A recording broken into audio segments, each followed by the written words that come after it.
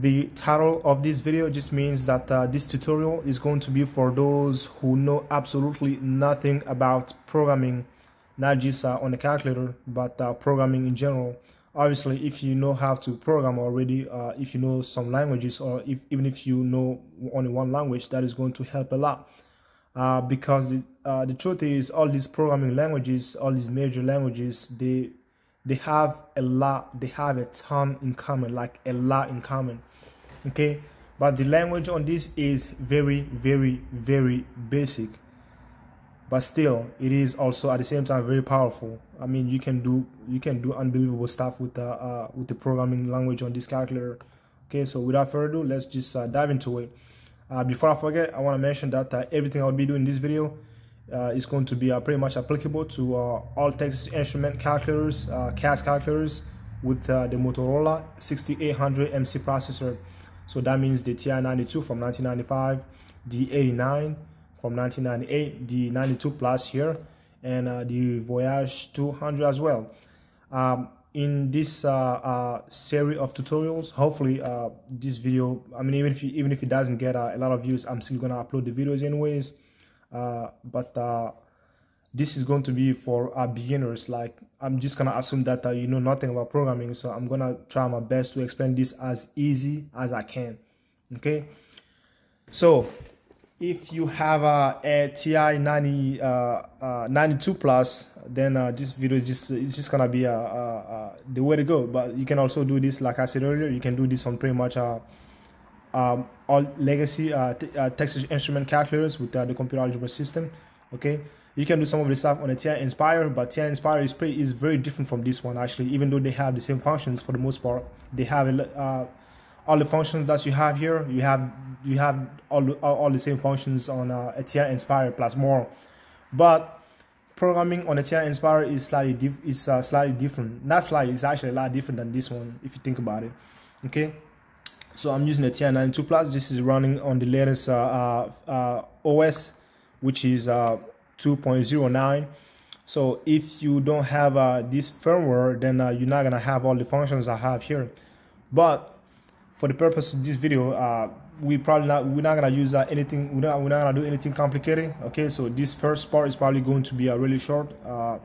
I'm gonna try to upload a series of short videos because I don't want you to be overwhelmed. And like I said, I'm also going to make this as easy as I can. It's gonna be like baby steps pretty much. Okay, so without further ado, let's get started. So you can access the program editor by going to the app, and obviously oftentimes if you get the calculator out of the box, you may not have this graphical user interface here, so you may not have these icons as apps. So you can easily change that by going to mod, press F3 and scroll at the bottom.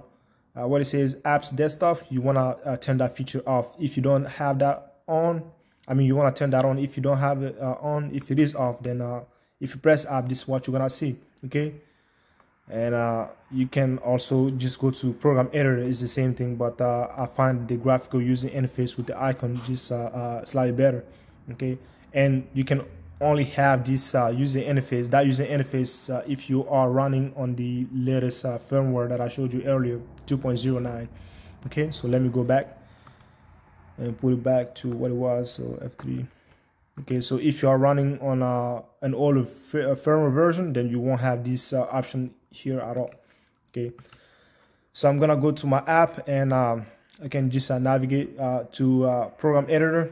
Okay, so you press enter, and every time you press enter, every time you try to launch the program editor, it's gonna ask you whether you wanna open just the current program that you are working on. Even if you never done any program, it's always gonna ask you whether you want to work on the current one. If you don't have any current one, then it's just gonna prompt you to create a new one.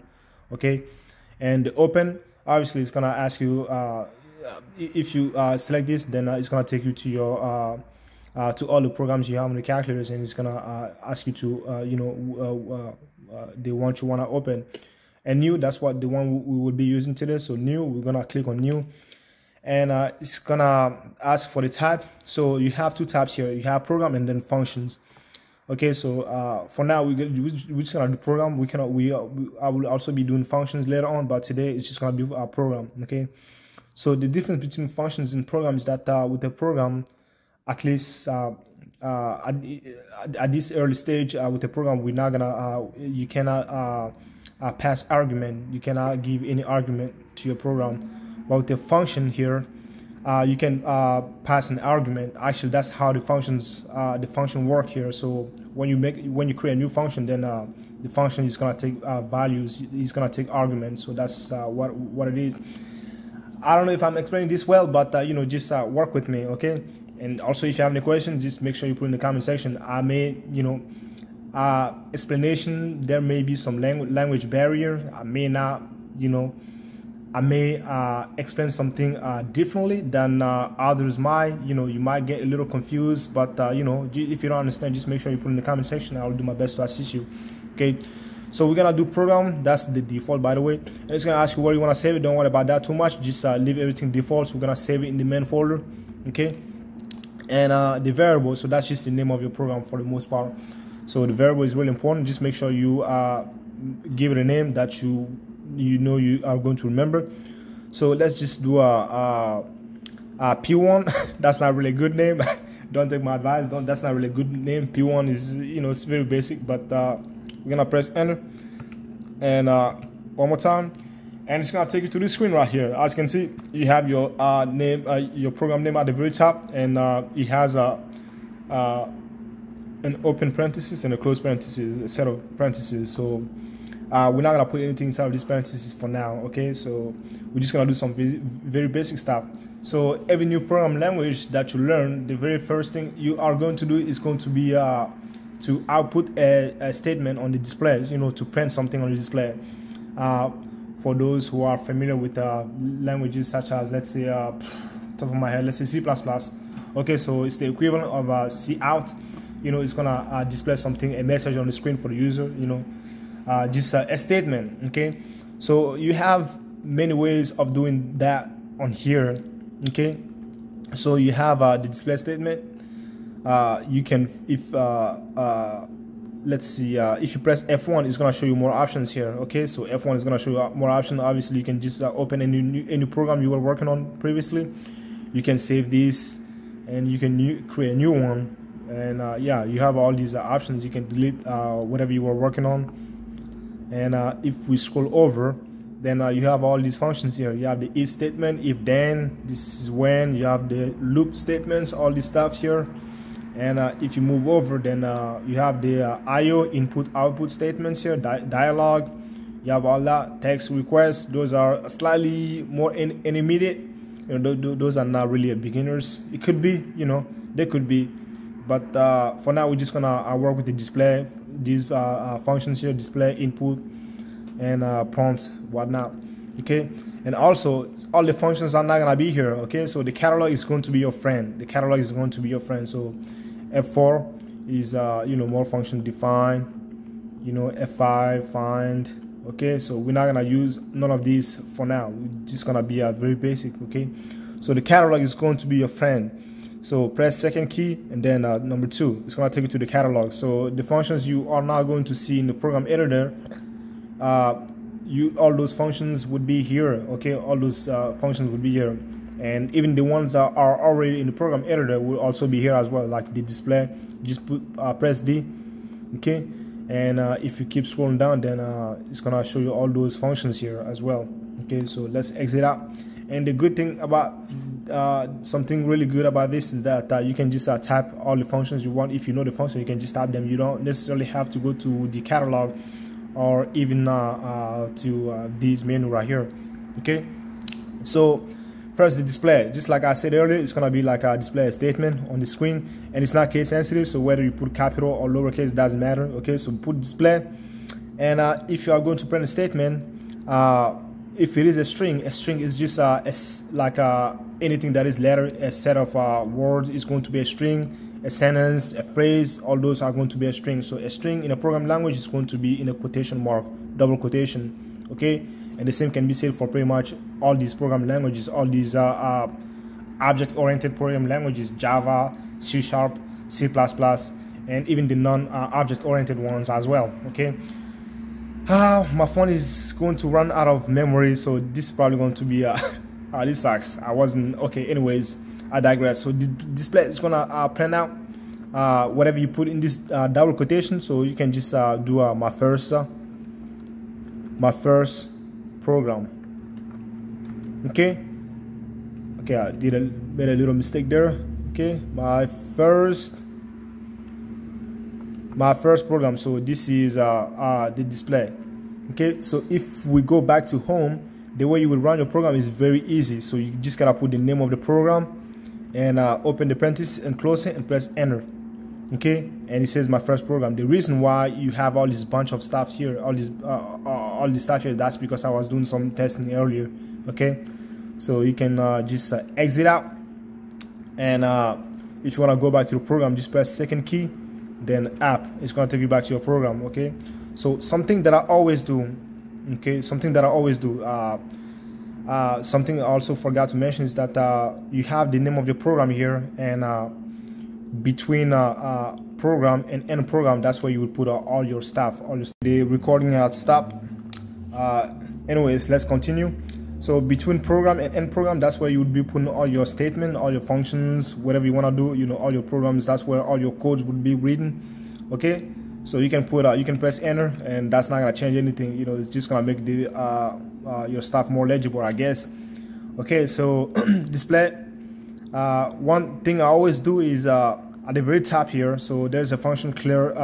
It's called the statement is clear IO.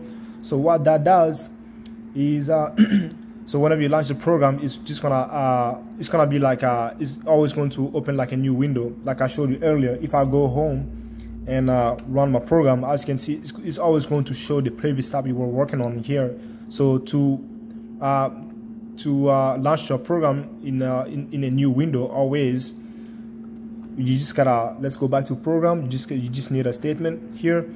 It's called clear IO.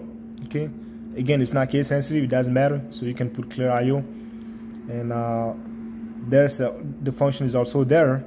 If you go to catalog, you can also find that function. You press C, you have clear home, that does something else, and this is clear IO. We pretty much use the same thing. Okay, again, it's not case sensitive, but it's always good. It's good practice to to force yourself running the functions the way the calculator has it. Anyway, so if we go back home and enter this program, then as you can see, it's gonna be a brand new window. Okay, my first program. So that's all we did. We just said see out statement. It's just an output display statement that's gonna display whatever you put in the double quotation. Okay, so let's go home and let's go back to the program. Okay, so now obviously that's very basic, so we want to do some more stuff. Okay, so my first program. Okay, so let's change that and make a little program that is actually functional. Okay, so we're gonna do addition or subtraction, it doesn't really matter. Okay, so we can just play with it. We can do we can say, okay, this program adds let's say this program adds two numbers. Okay, this program adds two numbers. This program adds two numbers. Okay, so once we have that, that's pretty much gonna be that's like the welcome. So when you launch the program, that's what it's gonna show you, like what the program does. Okay, the objective, this program adds two numbers. So how are you gonna add two numbers? So you go to the next line, and again, there are many ways of doing this. So one way I'm gonna show you is going to be the input statement, using the input statement. Okay, if you go to IO1, you can find the input statement here. Okay, so first, this the one we use first, the display statement. That's going to display anything you put within a double quotation. The input statement is also going to work very similar to that. Okay, so let's click OK on the input statement, and now this can be this can be confusing to some if you put the input statement. Let's say you're just playing with the calculator for yourself, and nobody was there to teach you.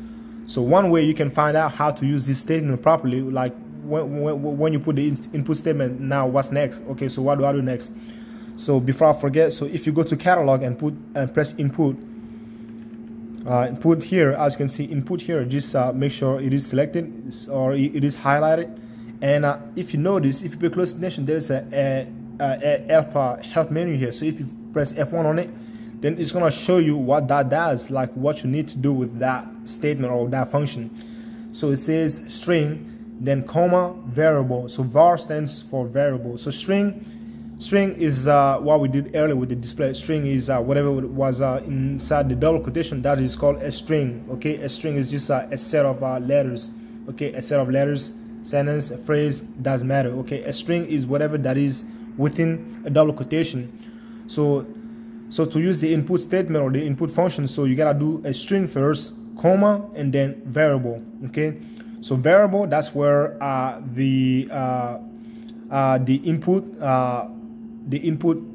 value is going to be stored in. Okay, so this is gonna make sense in a little bit. So let's go back. Okay, so it says string, comma, variable. So string, remember, string always needs to be within double quotation. So open your double quotation.